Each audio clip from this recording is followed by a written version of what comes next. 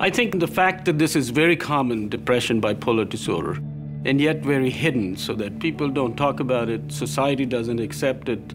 Medical field has also not done as good a job as we could.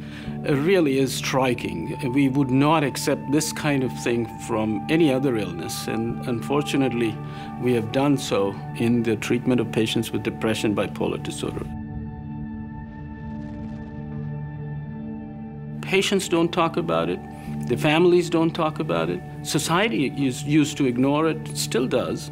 And I think we're getting to a point where we will be able to have a much better roadmap for patients and for scientists to make the next set of advances.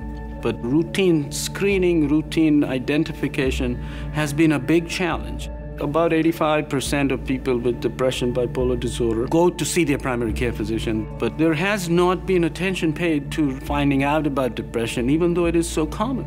There are no tools, and so what we did was we went back to the drawing board and developed a software which is iPad-based.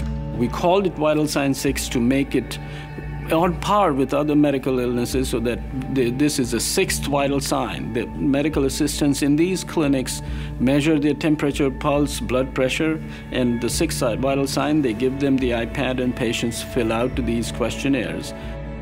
The program is also much more elaborate on the other end, and that is we provide real guidance, clinical decision support to the primary care providers so that when these patients are screened and if they do have depression, then there is a decision support that the application provides them so that they get guided through the treatment.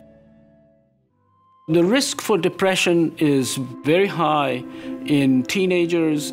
About 30% of patients will have their episode of depression first time ever before the age of 18. So we are partnering with local area high schools to provide their incoming freshmen a mental health fitness and awareness program that is designed to help them identify those who are at risk.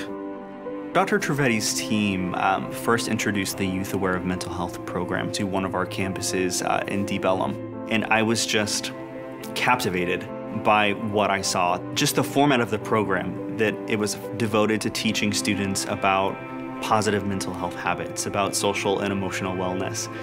You know, we know that in today's world, there are far too many students and young people that just aren't taught to cope with the challenges that they'll face later in life. So the establishment of both these networks, and network in primary care practices in the community, and then our network with high schools, are both very exciting.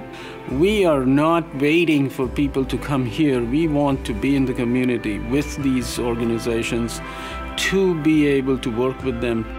And I think it's time. This is really the time when we can begin to understand what are the predictors of having an episode and how can we intervene even before that happens, or at least immediately after it happens, so that somebody is not consigned to having this for the rest of their lives.